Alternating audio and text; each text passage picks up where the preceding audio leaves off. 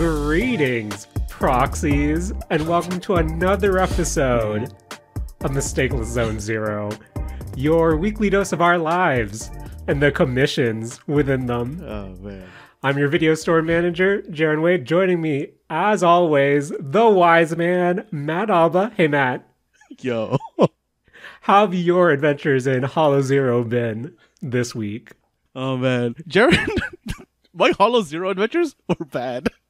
Matt, since I'm looking at our show notes, our show rundown, because we're trying to be semi-professional at the very least, I see 3 familiar letters, and I believe in the last 5 weeks or so, this might be the 4th or 3rd episode to contain Zenloss Zone Zero. So might as well rebrand. Rebrand, because that's what the kids are into, I'm assuming. I'm assuming the kids are also still into Genshin more so we should probably talk about Genshin at some point. But no, Jaren, I don't want to start Genshin.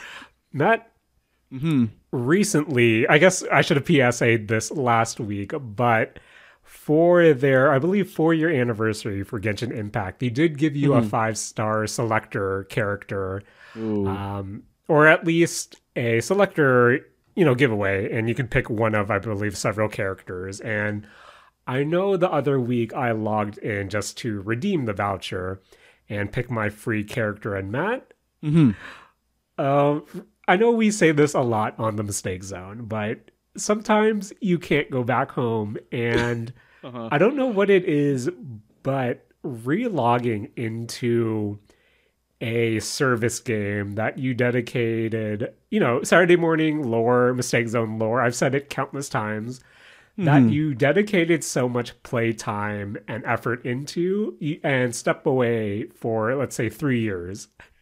You step back into that and see the characters you had and just walk around a bit, use all their skills and think, can't do this anymore. There's that sickly tummy feeling, and I had to log out right away and go back to the current hotness, which is on the Zone Zero. Oh, and Matt, I think we'll save that a little later. But this week, I wanted to tell you something. Okay. On brand for the Mistake Zone, other than Zenloss Zone Zero, it's Matt. We're not young boys anymore. The classic. And I gotta tell you that this week, I was within the vicinity of the Saturday Morning Arcade Clubhouse once again, just because we went to a concert last Friday in Toronto, Scotiabank Arena, for Fred again, the DJ, music producer. And he did a show where, for us, we sat in the 300 level, 4 rows from the wall. So, that's how far back we kind of were. Not necessarily the nosebleeds, but the upper bowl.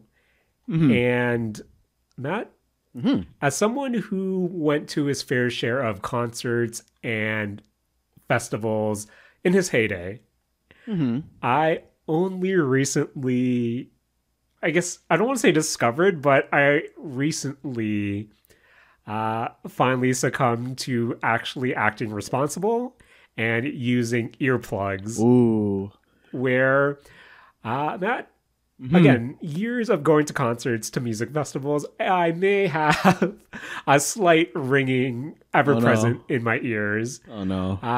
And I'm really glad that when we went to Fred again, great show, by the way, that I did have the earplugs this time around, because, Matt, the bass was crazy, where this was probably the first time that I can ever recall in a concert experience where the bass, I could feel the bass in my throat. And I feel like if I didn't have my earplugs, I probably would, that ringing that's ever present in my ear would be even more so if I didn't have the earplugs. So luckily, Matt, I had those earplugs in my inner jacket pocket, because the next day we went to a IMAX screening of the new Joker movie. And I'm not going to bore our listeners, our friends, about Joker to Folie à Deux. But Matt, luckily, still wearing the jacket from the night prior,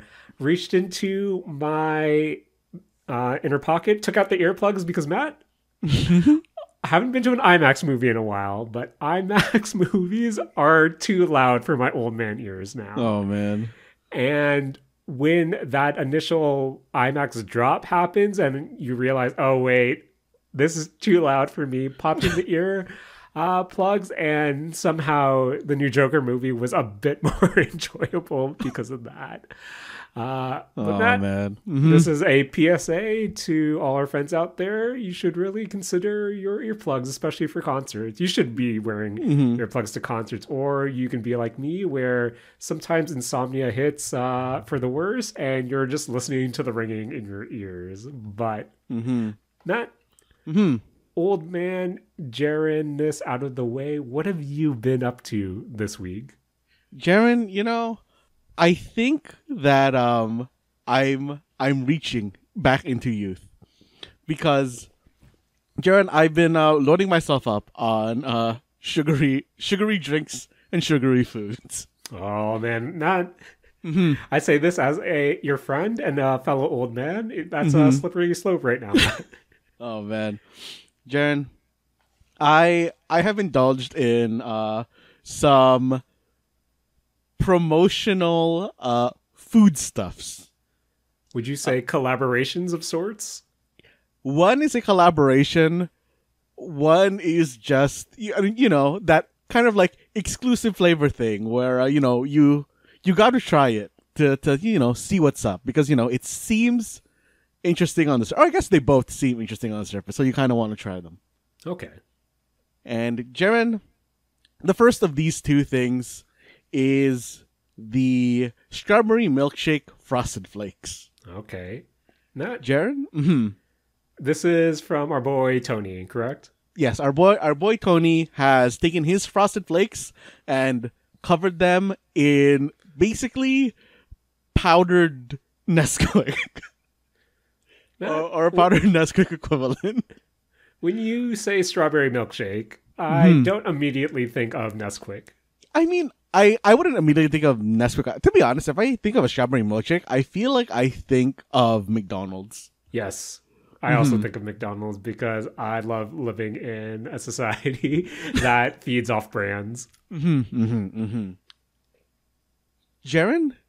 this is gonna make me sound very old man. Okay. But the strawberry milkshake frosted flakes has too much sugar. Told you, Matt, slippery slope right now. Jaren, I think that my problem with the strawberry milkshake frosted flakes is that they didn't tone down the frosted flakes when they added the strawberry milkshake. It's right. Because so normally frosted flakes are, coated in, what are frosted flakes coated? It's like frosted it's like icing sugar. Yeah, basically. icing sugar. Where I thought that would just fully be replaced with, the Nesquik, the strawberry Nesquik or whatever the equivalent is. But you're saying they took your flakes, unfrosted flakes, and then sort of mixed them with both the sugar frosting and the strawberry frosting or strawberry sugar. Yes, I think that is exactly what happened to these frosted flakes. That's making my teeth hurt just listening to it. Jared, it's so sickeningly sweet. But Jared, okay, so the reason I said it's like Nesquik is because as a result of whatever you put into milk, it's going to make the milk taste like whatever it is. Fair. And this makes a very good strawberry milk when you're done with the frosted flakes. Okay, Matt. Is this less a cereal for consumption and more so a ingredient to make cereal milk?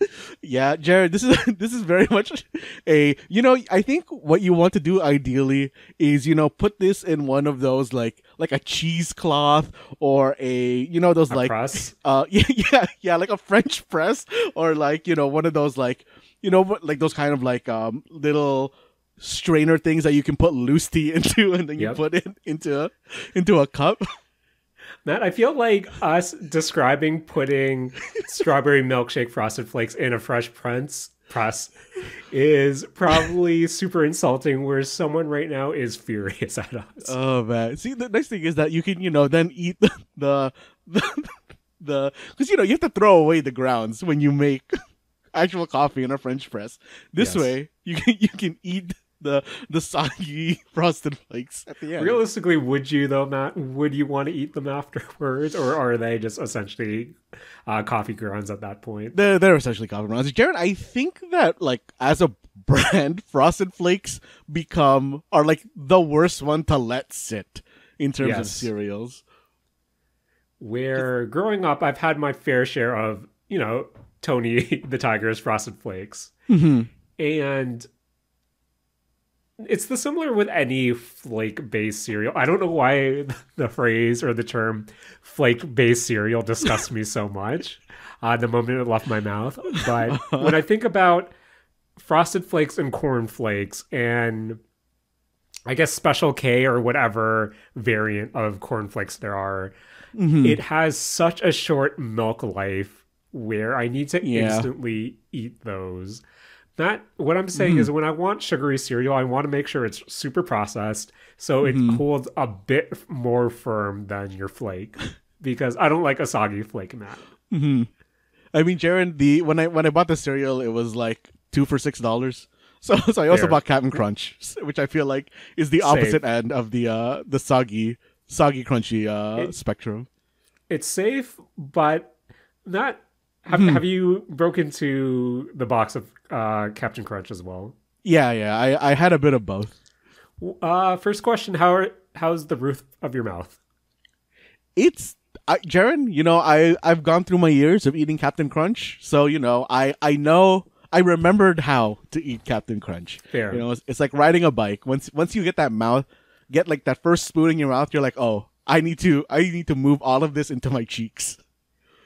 Now, because I too have partook in a buy two for X amount of price cereal, and one being a favorite, or at least something that's safe, and the other always being the experiment, the first time try, where I have, I can't tell you the specific memory right now, but I have the recollection of me not feeling the experiment buy and then using the safe buy as a mixture to kind of offset the experiment, where I have to ask, Matt, does strawberry milkshake Frosted Flakes mix well with Captain Crunch? Jaren, I don't know. I'll let you know on next week's episode of the Mistake Zone, because I haven't given that a try yet. Okay, but Matt, you did try something else in your taste test. Matt, what else have you been partaking in? Jaren, I have partook in the Oreo Coke. The current trend going around, Matt, I feel bad. Because I told you I too would partake in the Oreo Coke, and I apologize because I haven't partook in an Oreo Coke, because Matt, I feel like everywhere I've seen it, the price point for one, let's say, small bottle is disgusting where I'm at. Oh, so I see. I couldn't bring myself to pay that much for that little beverage. But Matt, I've heard many talk about this, but only one opinion matters here in the Mistake Zone. Matt, how's the Oreo Coca-Cola? Jaren, I think that for me, it's only okay. Which I think Coke Zero variety, correct? Okay. Which I think is probably fine, because of every other Coke variety I've had, I've not liked. Fair. Not a Coke guy? No, Jaren, I like Coke in general, but I think when I go for the Coke experiment flavors, I tend to not like them. More hits, more misses than hits. I feel that. Yeah. I think for me, the Coke Oreo, or the Oreo... Wait, I don't know how to process this word. The Oreo flavored Coke, is the best of the recent kind of Coke flavor or Coke experimental flavors. Right. Because Jaren... Typically, I'm trying to think of the last Coke experiment flavor I had, which I believe was the Coke coffee or the coffee Coke. And yes, I haven't seen those in a good while, but I actually was a really big fan of coffee Coke. I never got to try that one, Jaren. Like, is it... I think... Okay. Is it like a just normal coffee flavor, or is it like a latte kind of coffee flavor that gives it more body, I guess, is what I was wondering. So there were two variants that I tried, like your normal one, and then I believe it was either a caramel one. And when you first drink into, from what I recall, because this was probably a year ago or so, you do have that brisk, that snappiness, that fizziness right away that gives you that initial Coke taste, but then you're hit with that carbonated coffee aftertaste where it isn't necessarily a strong Coke taste. It more so teetered towards carbonated coffee, which I personally preferred. And then say the caramel variant, you did have the caramel taste. So it did feel less like a soft drink and more like a coffee, if that makes sense. And I think that's why I ultimately preferred it. I mean, Jaren, okay, so I guess like going back to the Oreo Coke, I think that if you liked vanilla Coke and you also like, chocolate, you're probably gonna like the Oreo Coke. Because that is in essence what it is. It is a vanilla Coke with a back flavoring of chocolate. Does this work less of a soda beverage and more so as a addition to a float, like a vanilla float? I think this would actually go pretty well with a vanilla float. Kind of like in the same way that like a vanilla Coke would go well with a vanilla float. Right. But Jaren, I personally was never much of a fan of the vanilla Coke, which is why I think that this is not hitting for me as well as it did for everybody else. Fair. I personally was a fan of vanilla Coke. Matt, I typically do like Coca-Cola flavor or experimental flavors, but again, haven't had one in a while. So I'm curious. Matt, maybe I'll try to find one this weekend and stomach the overpricedness in this area. Jared, if you want to swing by the Saturday Morning Arcade Clubhouse, I have one mini can left if you want to take it. Okay, Matt might be in the area in the near future, so that might be on the horizon. But Matt, you know what else is on the horizon? What's that, Jaren? A hollow, Matt. Let's just get into it. Zenloss Zone Zero. We did talk about it last week, but there was a recent update that introduced Chapter 4, I believe, and there are 2 events running right now. I'm not sure if you did the sliding puzzle that was introduced today, but it's not even a sliding puzzle. Yeah, at first I thought it was a sliding puzzle, and I thought, man, I hate sliding puzzles. But this is essentially, hey, let's select elements of a photo and switch them around, where there's 4 days of difficulty. It's only day 1 right now at the time of recording. So I'm going to assume it gets more difficult, and, it won't stay a 3x3. But essentially, they give you a photo. It's kind of mixed up, and then you pick 2 pieces, and then you switch them when they're selected. So you create the photo. But if they introduce bigger, I guess, puzzles and maybe even rotating pieces, that might actually add some difficulty. But for now, it's pretty okay. But not.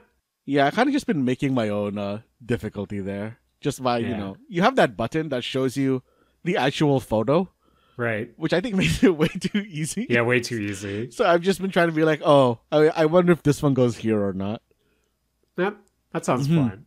But you know what I've been having fun with in Zenloss Zone Zero? What's that, Jaren? In a lot of when I say a lot, maybe a handful of, mobile games, free-to-play mobile games, every now and then they'll introduce some sort of mini game. And recently, due to the popularity, the success of Vampire Survivors and the bullet heaven or the survivors like genre, we have seen some of these come to these mobile games. Me personally, I'm familiar with Nikkei's, whatever their survivor equivalent is, and that has recently come to Zenloss Zone Zero. And that this is your, survival light, this auto shooter. And I'm currently stuck on trying to finish challenge level 5, but I've been playing this way more than I probably should. I haven't touched chapter 4 yet at all. So Matt, how do you feel about Zenloss Zone Zero's survivor minigame? Jaren, I think it's fun, but it has a lot of or one very strong thing I dislike about it that makes it so frustrating for me to play. What's up, Matt? Jaren, I think the thing that I don't like about Bizzare Brigade is the randomness of the shop. Yes. That, I guess that also combined with how some items are make or break the build. And I feel like if I don't have key items by wave 3, I just restart the restart the round because I feel like there's no point in continuing. So with Bizzare Brigade, you do have, what is it, 24 or so characters. You only have one unlocked in the first. And as you, start completing rounds, start completing difficulties with certain characters, doing certain requirements, you'll start to unlock different characters, each with their own, passives. And as you play through, what I do give it, Bizzare Brigade, is the rounds are relatively short. Usually it is 10 rounds. Each of them being around 30 to, I think, a minute at most. And it's up to you to survive the waves of enemies. Every 3 or so rounds, there's going to be a boss character. And they drop money, chests, and in between rounds, you can use said money or even diamonds to buy different buddies, I guess. Just because you don't have weapons per se, you hire different, I guess, characters, or they're not bang boos or whatever, but you add to your Bizzare Brigade, as the name implies, and they are the ones who are mostly attacking for you, even though you attack as well. And I feel like with some of the passives, especially when you start off where they don't have any of the candy drops that I believe give you some buffs, correct? The candies give you permanent character strength, I guess. I feel like as to your point, Matt, some characters' passives really are pretty unforgiving. On top of having no candies to buff their stats, if you don't get your weapons or key characters or even passives right away in the shop, yeah, it's a dead run there, Matt. Where I'm not sure if they do plan to flesh it out or even if this disappears by the end of the event, but I think some way to mitigate that randomness of what you get, maybe some sort of section that maybe not banishing them or saying, hey, these are my preferred items or something like that. Something to help, some meta aspect to help you get what you want, to make your runs more consistent. Just because, Matt, I feel like for me personally, there are only 3 or 4 characters that I personally found viable. And maybe I'm just not good at video games. Okay. Scratch the maybe. I'm not good at video games, and that might be my issue here. But I'm still having fun with it. I think it's really charming. It did take me a run or two to kind of get used to it, just because I still have Vampire Survivors and Hollow Cure on the brain. But I do hope that since we are recent Zenloss Zone Zero players, that not only does this minigame stay, but that the Goldfinger, whatever arcade, periodically gets new mini games, which I think would be really cool. And Matt, sometimes I'm just waiting for my energy to recharge, and if I can go to the arcade, I think that's a good way to scratch that want to be in this world itch. But anything else from Zenloss Zone Zero, Matt, from your recent, the recent update, or just your recent playtime? I mean, Jaren, I want to still keep diving into Bizzare Brigade because Fair. For the rest of the stuff in Zenloss Zone Zero, like the Tour de Inferno, I think you haven't touched yet, right? Nope. Like, okay, Tour de Inferno, I thought was like a very fun story. I like all of the Sons of Caledon, and they're all, really a fun set of characters. The follow-up event of Cheesetopia, I absolutely hate it. Is that a time-limited event? I believe it is a time-limited event. I don't have it in my event. Maybe I just need to play through the story mode. Maybe I'll get to it this week. Yeah, I think it doesn't prompt you about it until you're done the Tour de Inferno. Okay. Maybe I'll do that this week, Matt. But yeah, go on.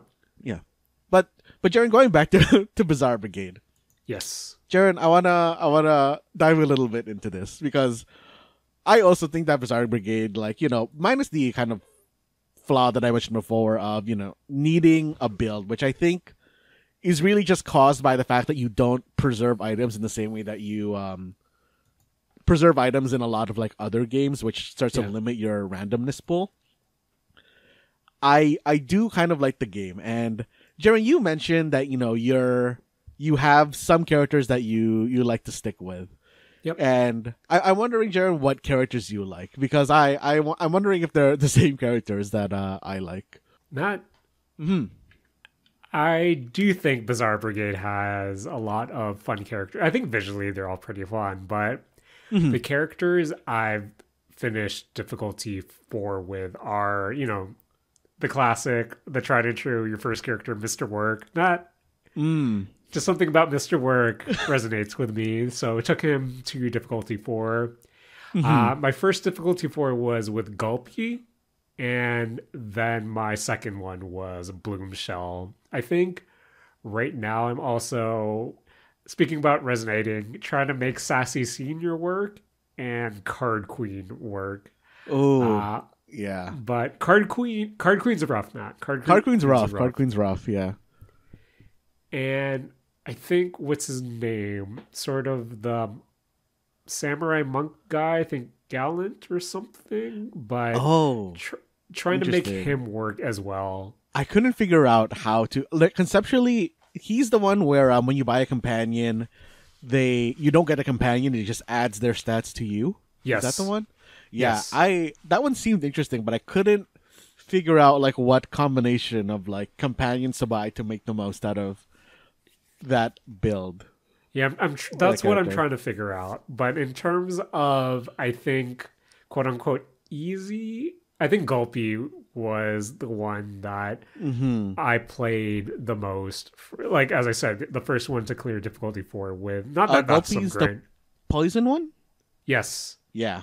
Not that that's some achievement, but in terms of learning the game, quote unquote learning the game, I feel like I had this. That's the character I used. But yeah, Matt, which Bizzare Brigade members were you feeling? So Jaren, just like you, I also liked Gulpy. The poison one is the first one I cleared 5 with. I actually don't have everybody else's name. I just know Gulpy because you said it. But the cabbage, Jaren, I really like. Jade something, I believe. Jaren, that one is so Vampire Survivors for me because really? Because its ability is when you buy the cabbage, what do you call it? We're the companion. You lose some HP, but now all your main character's attacks just split. And so good. When you buy the things that give you more attacks, more attack speed, makes your stuff ricochet, that is pure bullet heaven for me. Okay, might need to look into Jade once again. I also like the dodge cat because Jaren, the dodge build in this game is way too strong. Oh, really? Okay. Yeah. Have you tried the dodge build or? Not, I haven't. Okay. Again, just trying to make Sassy Senior and Card Queen work and not having really success with any of those. Jaren, okay, I'm gonna drop the dodge build for you because this is, I think, the strongest build in the game. It's so strong that in the middle of one of my sessions, my controller disconnected, and I wasn't even worried. Hot Matt tips coming up for Bizzare Brigade in Zone Zero. Basically, you just buy everything that like can give you dodge until you're trying to hit the 60% limit. The dodge cat lets you raise that limit to 95%, which is basically invincibility. Yep. But the key item in this one is the headphones, which every time you dodge, you have a 30% chance to regain 5 HP. And that is, in essence, just giving you infinite health. Yep. Okay, Matt. That's crazy. That's actually nuts. And I want to play some Bizzare Brigade after this recording. It's so good. And then, kind of on that same train of kind of stacking a single stat. Have you tried the snowman, Jaren? Have not. Jaren, the snowman is like one of those like two-part effects, where it's like one is like, oh, when you're moving, you shoot out more bullets. But the key one for me is when you're standing still, you regenerate 10% of your health every 3 seconds. So you're just HP stacking, so you can stand still and just, in essence again, just have infinite health. Amazing, Matt.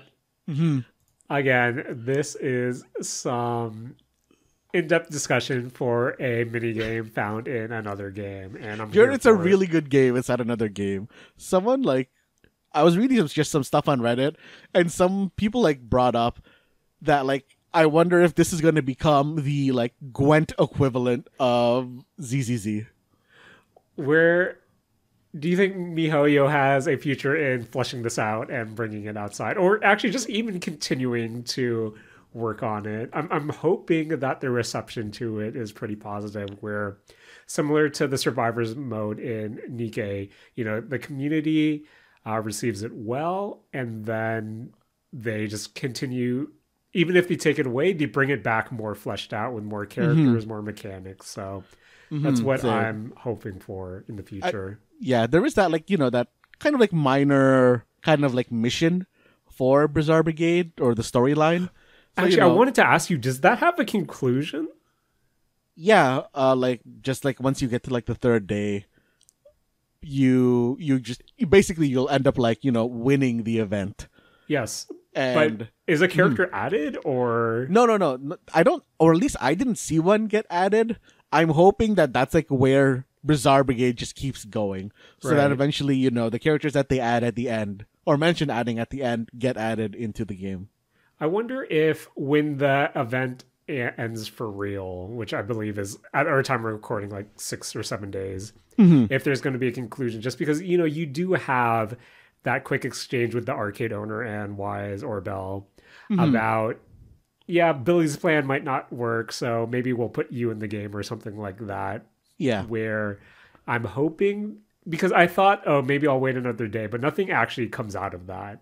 So yeah. I'm hoping once the event ends, maybe we'll see an update and, hopefully new characters, new different modes, and I guess new characters would be and achievements, I'm guessing, because I like my rewards. But Matt, any closing thoughts on Bizzare Brigade for now? No, I think just everything. I just want more of it.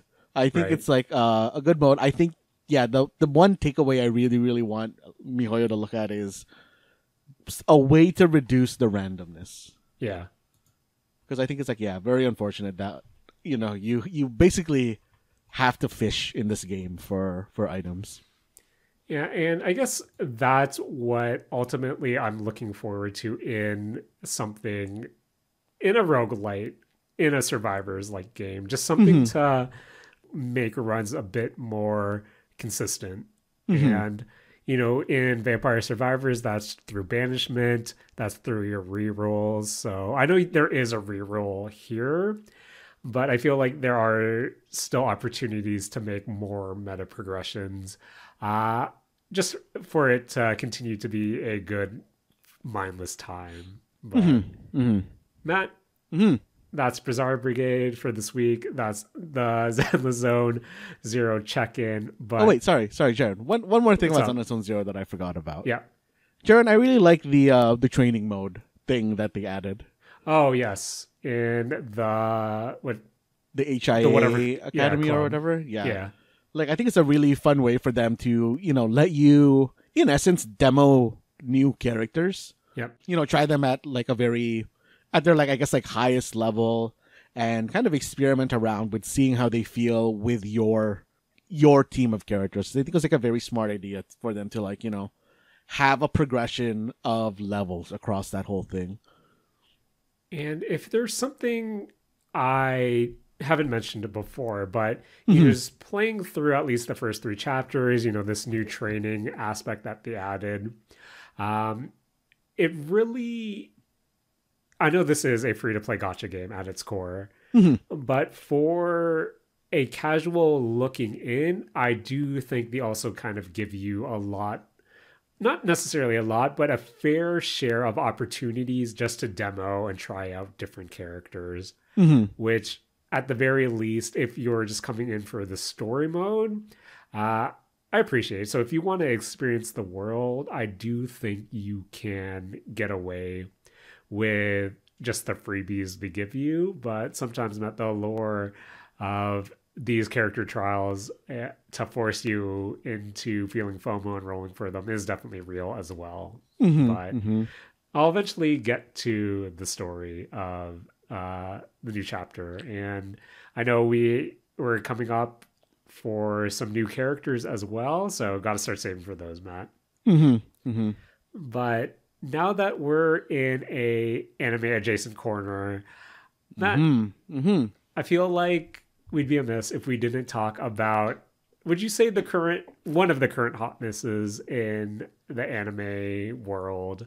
And that, yeah. I believe it was sometime last week, available now on Crunchyroll and Netflix. Dandadan, episode 1. And Matt, if there's one thing that I know, it's that Creepy Nuts provided another banger of a track that is put up against some crazy visuals, just because I originally saw previews or people talking about Dandadan previously, when it was first announced, when the trailers first came out, as an anime to look forward to. But I think just seeing the OP, just the striking visuals, and me, Matt, being a sucker for characters dancing, that was enough to sell me on at least checking out the first episode. And I walked away from the first episode of Dandadan with, I don't know, I have a positive outlook and hope for the rest of the season, where it did leave a pretty strong impression on me. I think as your central characters with Ayase and Ken, they're both pretty likable in my opinion, and the mix between supernatural shonen elements and this not necessarily slice of life, but teenager romance, I think is scratching a pretty good itch, where as someone, again, who didn't read the manga, I'm curious how that will be balanced moving forward. Just because based on the OP alone, I think this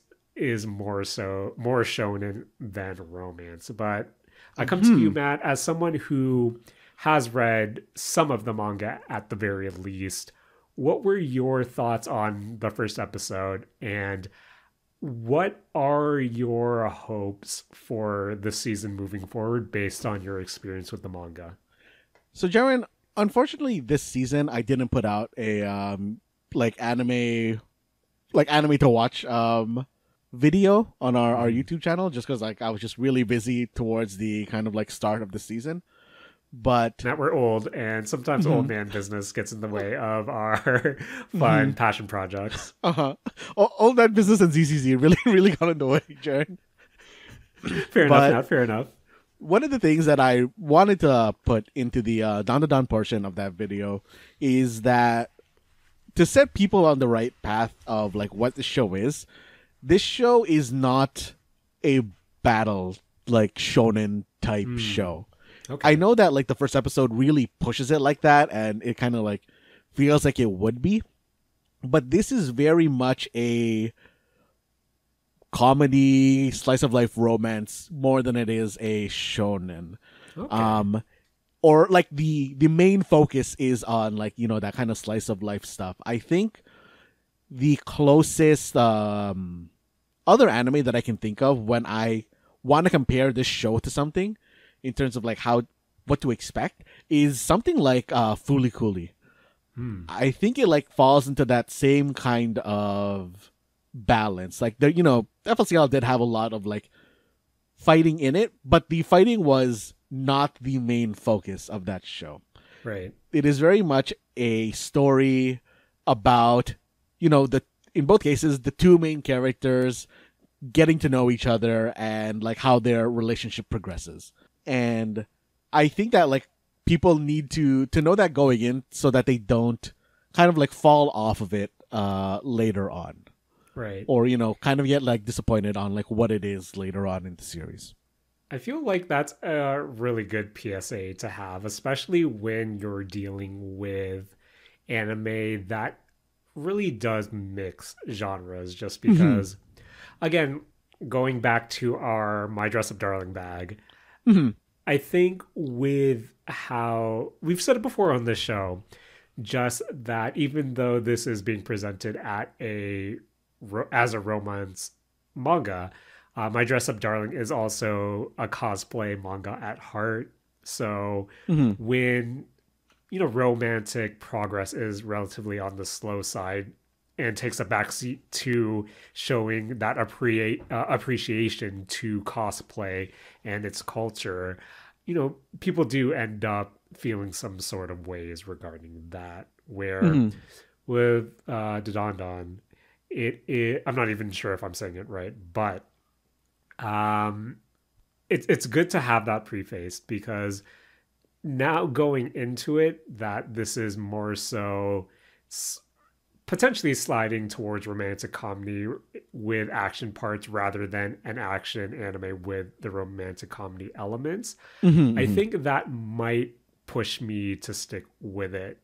But again, the first episode really left a good impression on me. Striking visuals.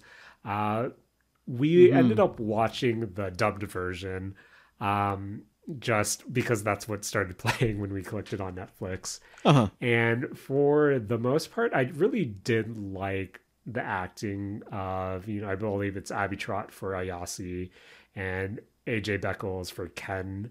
But I think I want to go back just to see what, you know, the Japanese dubbed version or subbed version sounds like. But Matt, you, correct me if I'm wrong, but you fell off the manga, correct? Yeah, I did. Based on the why you fell off, do you think the anime is something you'll keep an eye on, or just maybe pop in here and there? I think it's gonna be a pop in here and there for me, Jaren. Okay. For the most part, I don't think that Dandadan is like bad. That's not why I fell off of it. I fell off of it because like just overall, it is not a story for me. Right. It is like a good product that is something that I am just like not interested in. Okay, fair enough. And I guess this is something I'll probably check in throughout this is it fall season or winter season? It's fall season. This is the fall season, yeah. Okay. Matt, maybe in light of you not being able to do that, maybe we'll do a lot more anime check-ins this season just to see what's out there, what could potentially be recommended. But I should probably preface this in episode 1 of the Dandadan or whatever it's called. Matt, the scenes of Ayase in the UFO in her underwear.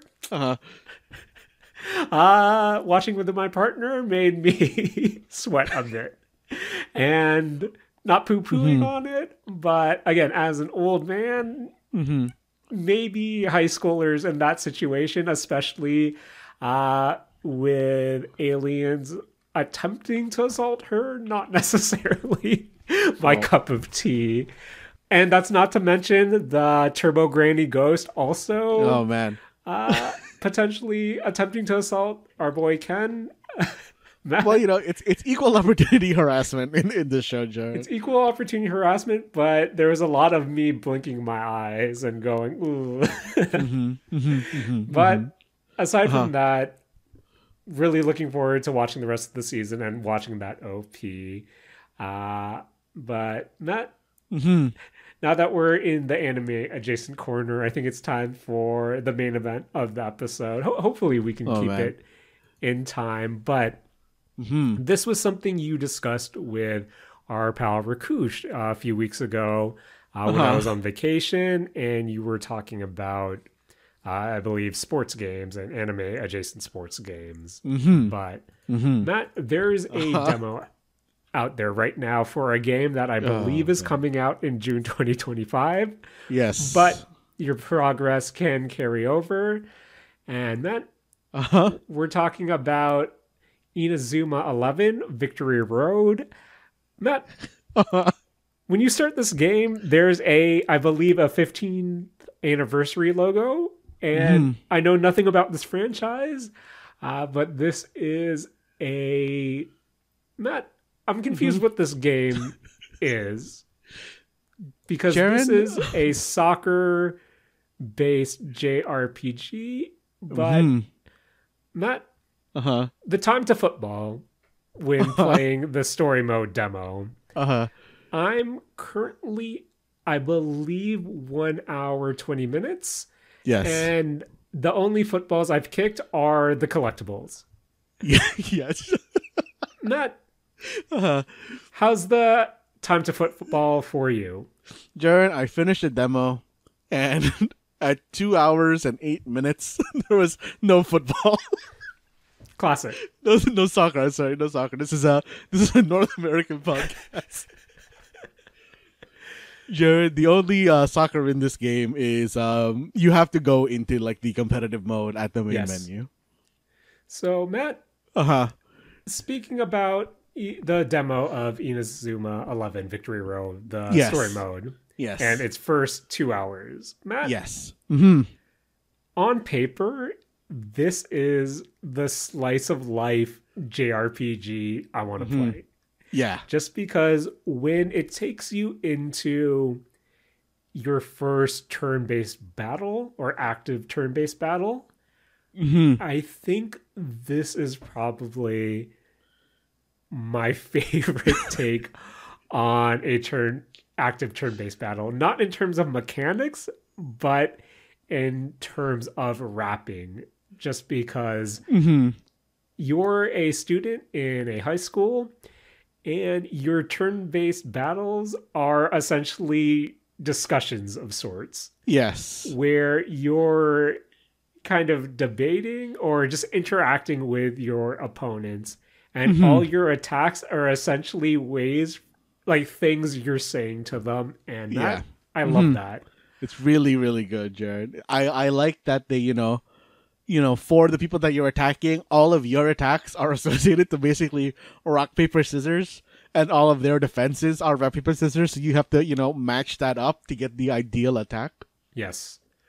So it's similar to, I guess it is technically a turn-based battle, but it's one of the active ones where when you do a move with your character, and I assume your party, that character goes on to cooldown, and then each of the opponents have their own cooldown as well. So it's not your traditional turn-based one or back and forth turn-based. And as you said, Matt, there are essentially two triangles one triangle and one square at play, where your attacks are in a rock, paper, scissors, I guess, formation, where they can be a rock, they can be a paper, they can be scissors. And in turn, your opponent may be a rock, a paper, or a scissors. And I believe you hold one of the triggers to see which one they are. So you have to select the corresponding attack to do the most damage to them. Likewise, each move or each of your attacks, and I'm assuming your party members' attacks, will have a element attached to them. And I believe there are 4 elements, and it, goes in another weapon triangle, weapon square rotation of this is beats this, or at least this is more powerful against this, but and then this one is more resistant to this one, and so on. Where it is moving fast, and I'm not. You're all the while you're building to a tension meter that allows you to do a super move at the end, or at least when your tension meter is full, and that's usually some big phrase or something that you're expressing. Where I love when you're dealing with the the disciplinary committee and your big attack is essentially saying you're not my mom, and you dropping that and everyone, the lights flashing, it's sensory overload, and them falling to their knees, Matt. It's a good time. But at the same time, I do love how, depending on who you're fighting, it's kind of tailored to that. Yes, I really like that.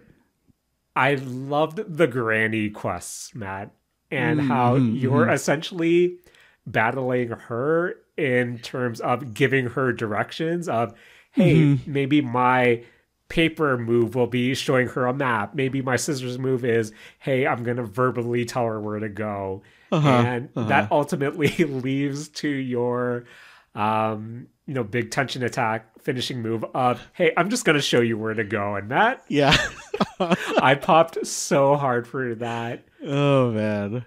I really do think the story mode is charming, and I could honestly play a slice of life game that just follows this dynamic. I was really impressed. I think presentation-wise, as someone that loves slice of life anime, this was such a unique take on the battle system. And this isn't even before getting to the whole soccer aspect of it. I just love the slice of life-ness of this game. But Matt, what did you think of the story mode demo? Jaren, I love the story mode. I feel like, okay, Jaren, as someone who's never played like the Yakuza games, I feel like this is the school equivalent of Yakuza. Like this game is to Yakuza as Bully is to GTA. Yep. And this is giving big Yakuza energy.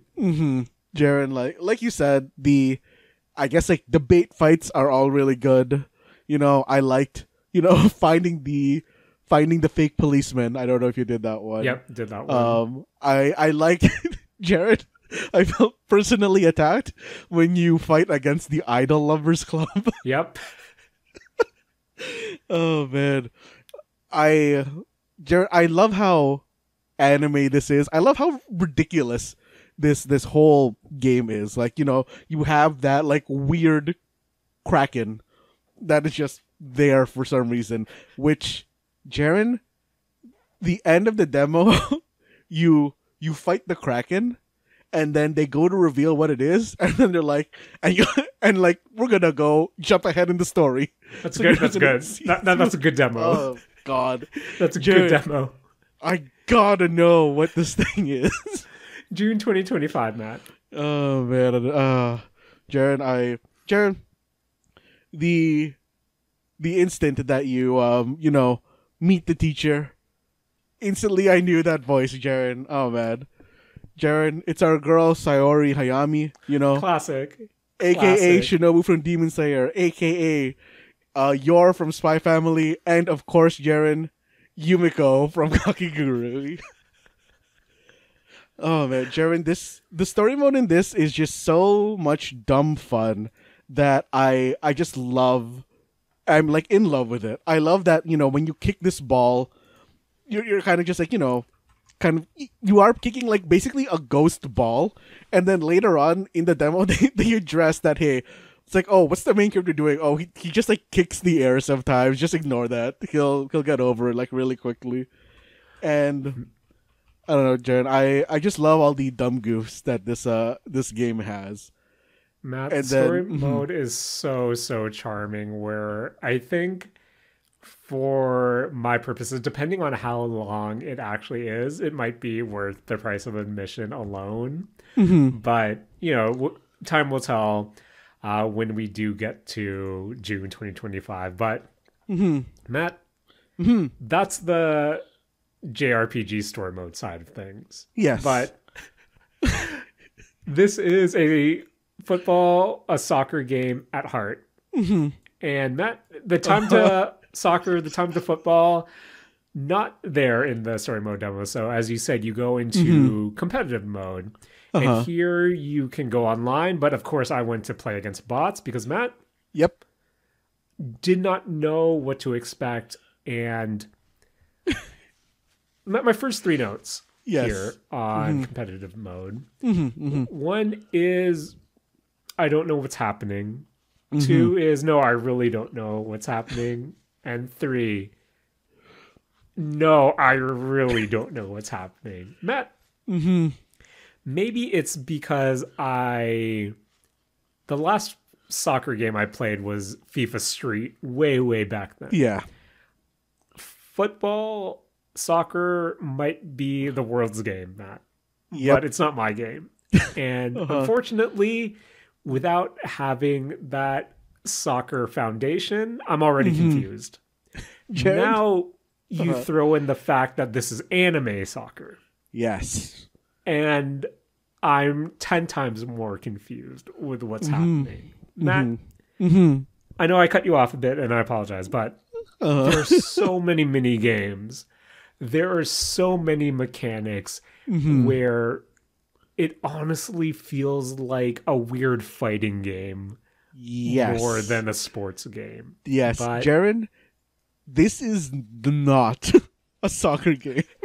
Matt, I understand that for a competitive scene, you need to have that dynamic of knowing the matchups, knowing the skills, knowing what beats what, knowing what's safe, what's difficult. But I sort of wished that there was something more casual to this mode that gives you not only more time to decide on how you're trying to counter your opponent in one of these mini games, but also that in that period you have that kind of rock paper scissors weapon triangle dynamic that you see in the story mode that you can also consider, where I do love that. So I guess at its core, this becomes a weird soccer turn-based thing where essentially, you're playing soccer, you're running around the field, you're passing, you're shooting, but whenever you engage with someone, maybe you're trying to pass them, maybe you're trying to deke them out, maybe you're trying to take a shot in the goal, a mini game pops up. And then even in that mini game, you can decide if you want to use a skill or not, where that stuff takes away from a fast-paced nature of a sports game at its core. But I think it really presents something a lot more interesting. But Matt, there's so much to consider with stats when you're doing these mini games. I felt really overwhelmed at points. Yeah, so.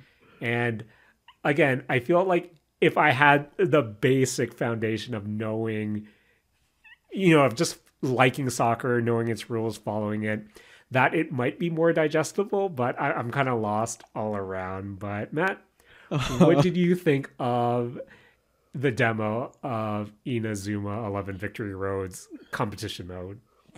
So, Jaren, this is, like I said, far less actual soccer than you need to be expecting going into a quote unquote sports game. This honestly, Jaren, actually to me feels a lot like playing Mario Tennis in some ways, because the way that the quote unquote soccer in this game works is that, like you said, Jaren, whenever you encounter somebody, you go into a mini game. When you're trying to pass somebody, there's a blocker and there's somebody who's trying to get past them.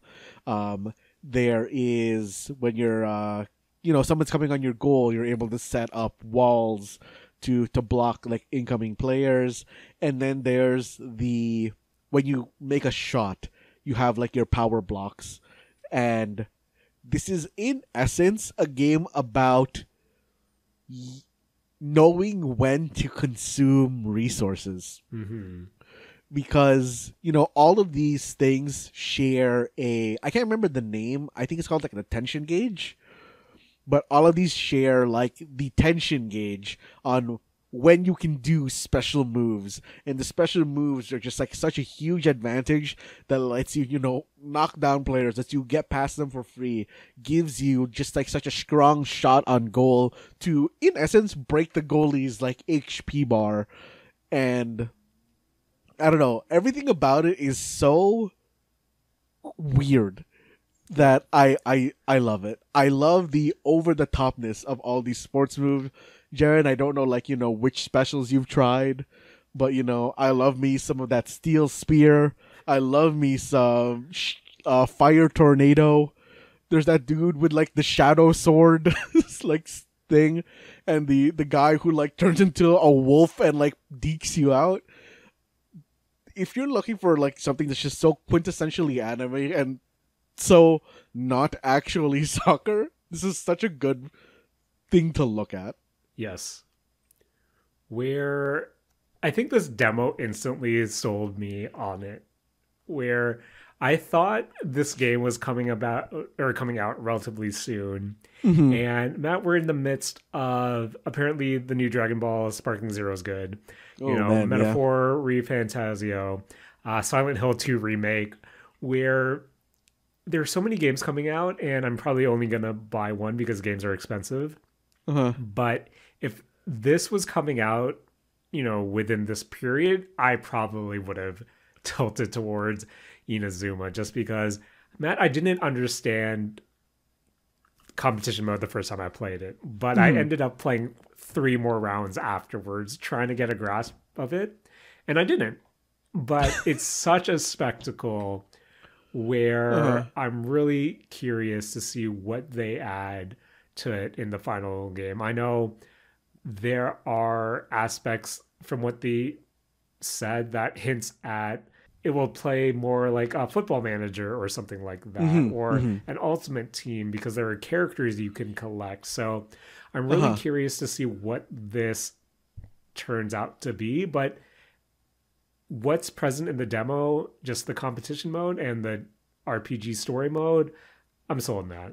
This demo really left a good impression on me, and I'm not really gonna look. There's some information released on the game, but I'm probably not gonna look into it that much. But come June 2025, Matt, this is definitely something I want to add to cart. But Matt, any closing thoughts on Inazuma 11 Victory Road's demo now on Steam?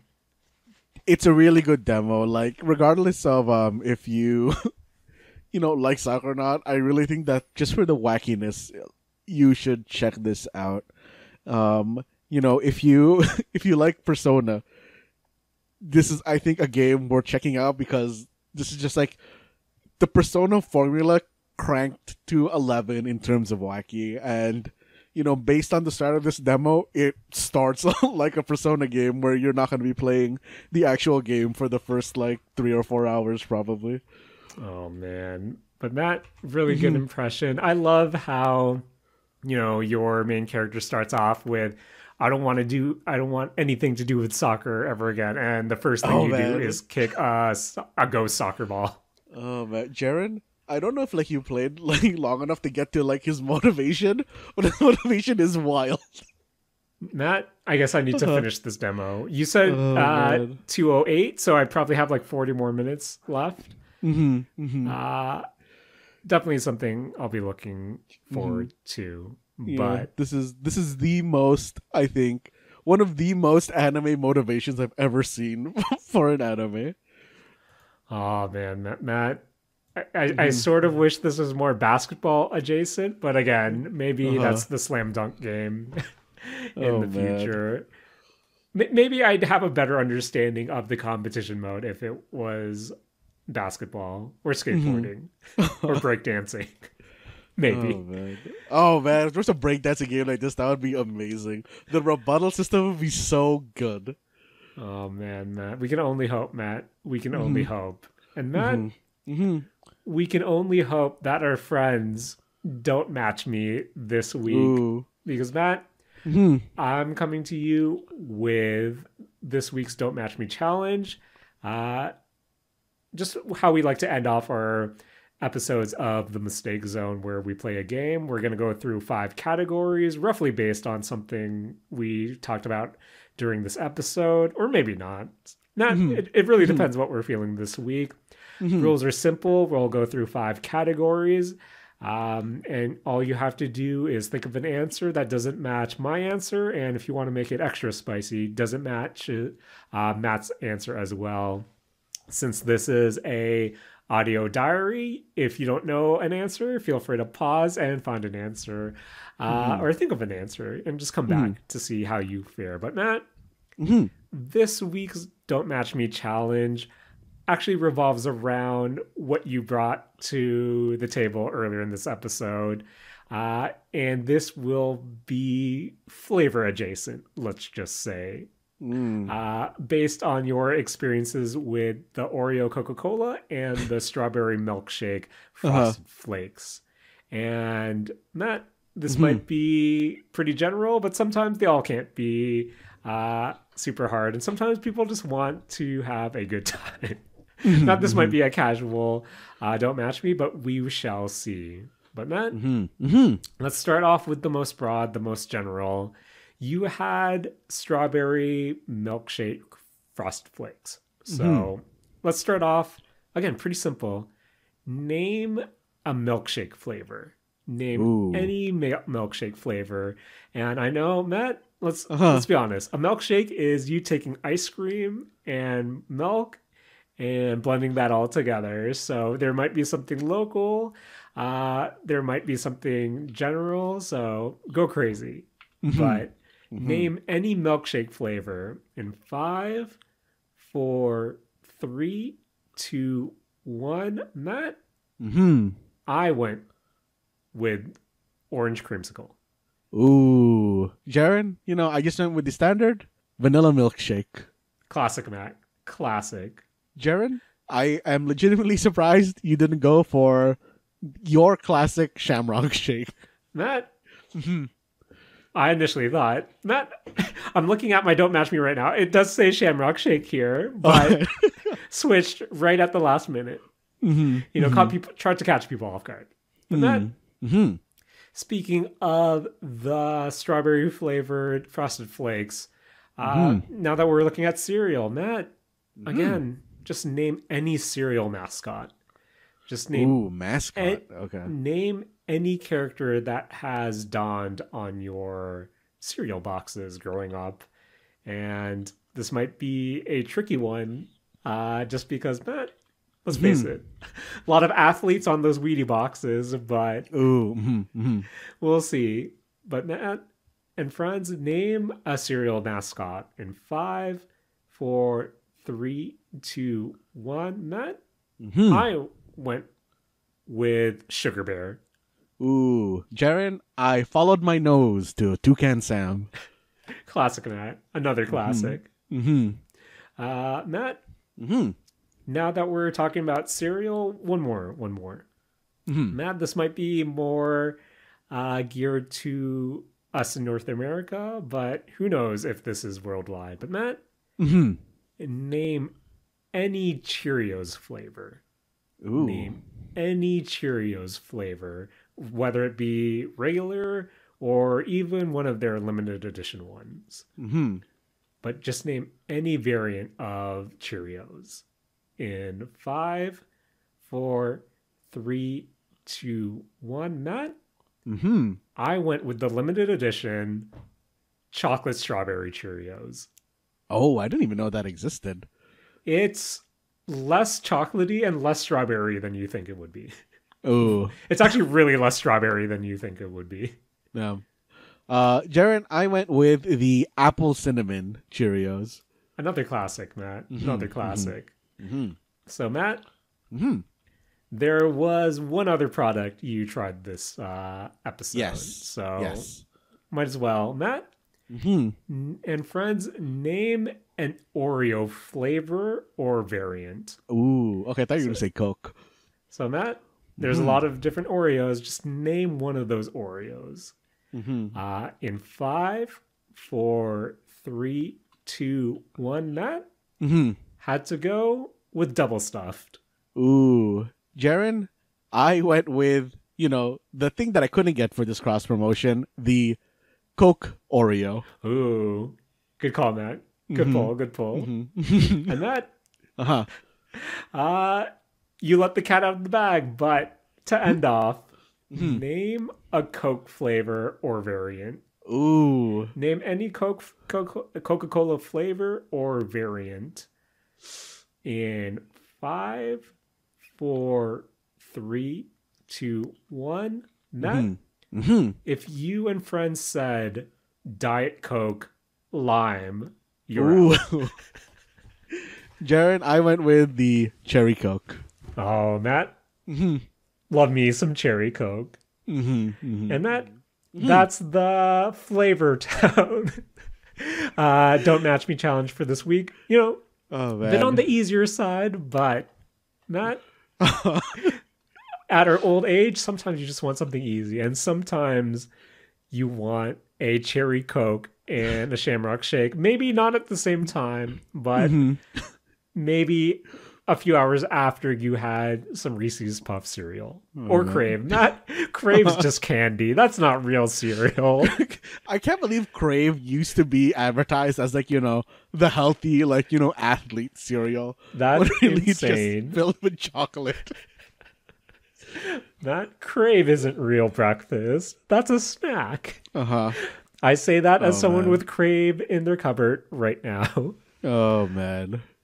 Matt, I apologize, a bit beefier episode than we're used to. Or maybe we are used to. Well, Jaren, we really had to dig into Bizzare Brigade for this one. Matt, before we go, you mentioned her name. And Matt, I know eventually we'll have to do this, but when it comes to the Mistake Zone Hall of Fame, is Sayori Hayami a first ballot Hall of Famer? Oh, 100%, Jaren. 100%. Oh, man, that might be something we need to consider for our end of the year episodes moving forward. Who is in the Mistake Zone Hall of Fame? We'll make a mental note of that. But oh, man.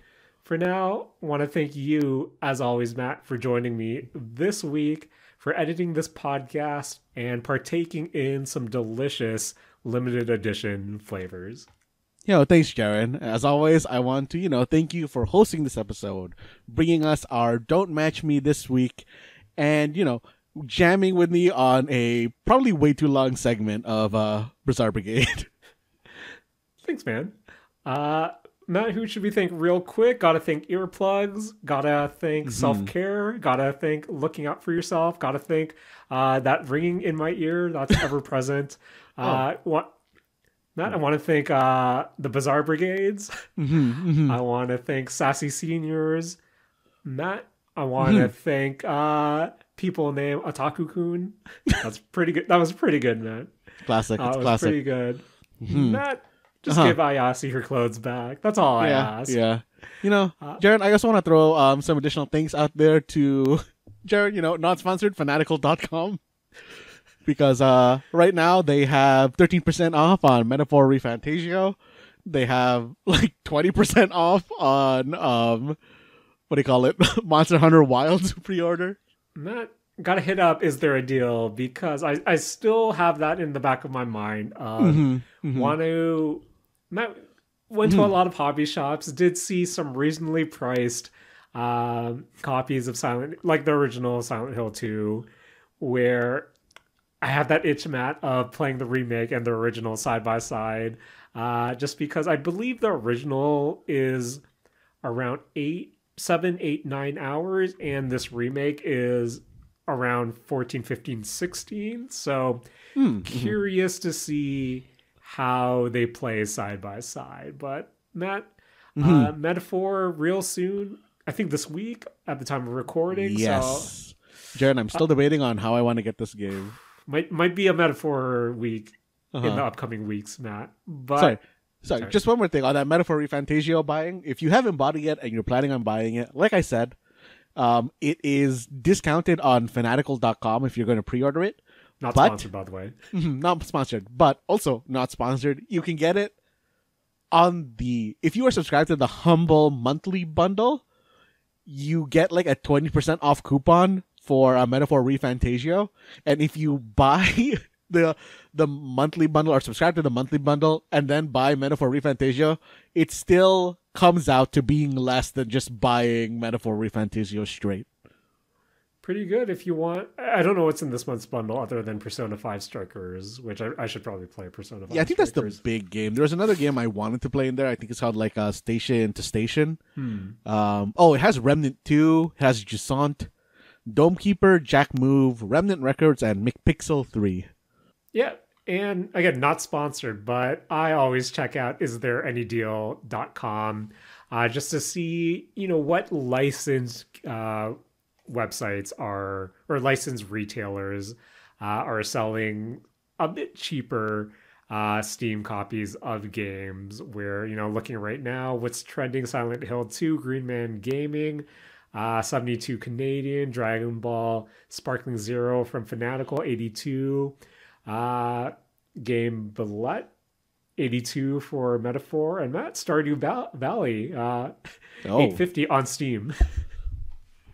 Wow. So, I don't know. Matt, it's rough out there. Got to save where you can. So, hopefully they're licensed, trusted vendors, of course. We don't want to buy any games keys that were bought using stolen credit cards. Big no-no.